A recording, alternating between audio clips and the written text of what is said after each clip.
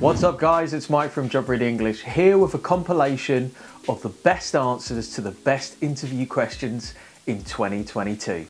Tell us about a challenge you had to overcome. So a challenge should be something that is significant, right? A challenge should not be, oh, we ran out of milk and then I had to go to the shop, or the door wouldn't close and then I pushed it and then it closed. A challenge, in my mind, is something that needs multiple steps to solve something. So maybe you've got 3 different essays during a week, or maybe you failed something, or maybe your mum's coming over and you've got to do your job and also do an essay. Do you see what I did there? I was just talking about work essays and also mothers, who are a challenge in themselves. I'm just joking, I love you, mum. What is your approach to a set of complex information or data? Now, depending on the division that you're applying to, the chances are that you're going to be working with lots of data or lots of information, whether that be information about clients, information about potential investments, or just general data in your day-to-day life. So how do we address this?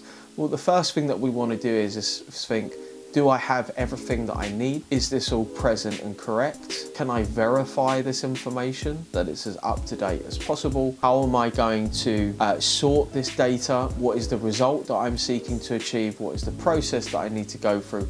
And finally, do I need help? Do I need to learn something? Do I need to ask somebody in order to be able to do the best job? And the good thing is, working at a large company, this is probably something that somebody else has done and may well already be documented. So can I see an existing example where this has already been done? Tell us about a time you chose to do the right thing rather than the easy thing. I absolutely love this question. It links through to integrity and also just hard work and discipline. So doing the right thing rather than the easy thing is very often not cutting corners, not taking shortcuts, going the extra mile, trying to deliver a service to somebody else or produce a project or something that you've done. When I think to myself about doing the right thing rather than the easy thing, a lot of that is about having the discipline to put in the time, the hours to put in some additional research into a bit of work, to re-edit a book that I've already edited 5 times. It's just having that little attention to detail. I'm really thinking to myself, is this the best possible piece of work that I can put out, or is there something extra that I can do?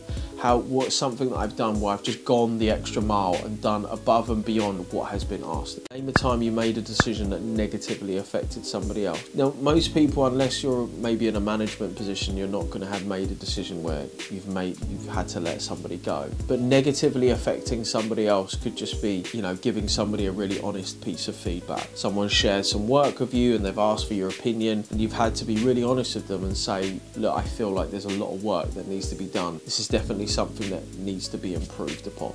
The negative effect should really be mitigated by saying, but this was helpful, this was the result, this is what was learned, this is how I helped this person. Tell us about the project or piece of work from university that you are most proud of. Now, this is a fairly self-explanatory question. A word of advice that I would offer you is I would suggest you pick something which you are genuinely proud of and not something that you believe that people want to hear. A common concern that I have when listening to an answer to this question is someone will talk about a relatively small, minor or innocuous piece of work that they think is most closely related. So they might say, well, I had to do an Excel spreadsheet, or I had to do a finance project. But really, we're looking at something that you are deeply proud of achieving, was really quite difficult, and you would probably share with your friends and family, and they would, if they has tracked the journey from start to finish of what you have done.